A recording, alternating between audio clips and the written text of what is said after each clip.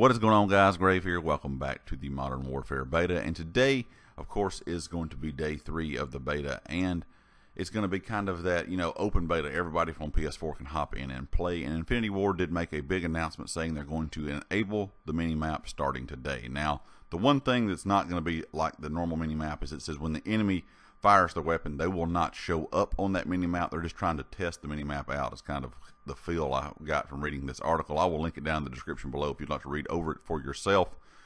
But I think this kind of shows they are listening. They know the community is kind of outraged about the no mini-map situation.